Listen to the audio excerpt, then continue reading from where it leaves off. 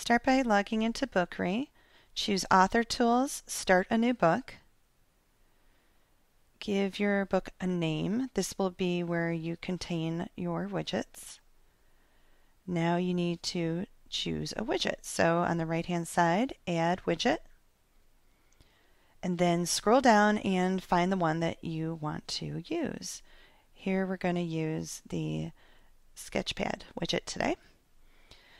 So now I've got that, and I'm going to give that Sketchpad widget a name so I can identify it later. I'm going to call this one Perspective.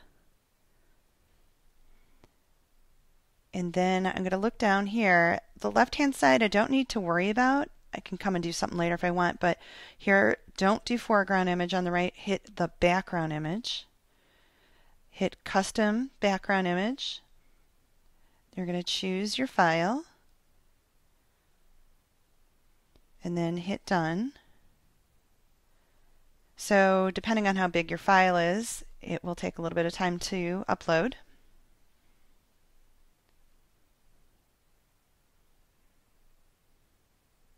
Okay, so once that is loaded, all you're going to do is go down to the bottom and hit Save.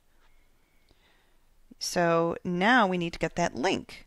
So we're going to click on the menu at the top, iTunes U and App Link, and there is that widget code. This is what's going to get entered in the iPad. So this is case sensitive. Have the kids open up the Bookry app on the iPad, and then in the upper right corner, hit the Enter Code, and you're going to type in exactly that code. It is case sensitive, so you just have to watch for that. And the nice thing is once it's added, it's added. You don't have to do this each time.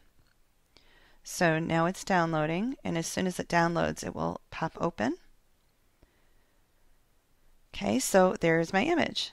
So now I can use the tools to draw on it. You can give the kids specific directions, put in the vertical lines that you see, or choose a different color and have the lines go off towards the vanishing point, draw the edges. So once you have that, you can choose to share. It's in the upper right corner, the share button, and you can have them email it. Now here in the subject area, I have them put in their names so I can identify them later. So now if you are logged in, and that's something you only need to do once, the email will send. And you have a digital copy of what they did.